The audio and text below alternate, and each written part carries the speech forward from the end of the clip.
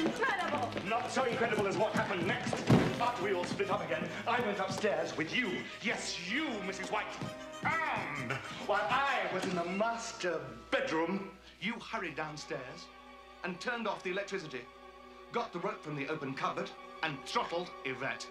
You were jealous that your husband was stopping Yvette. That's why you killed him, too. Yes. Yes, I did it. I killed Yvette. I hated her so much. Flames on the side of my face, heaving breaths, heaving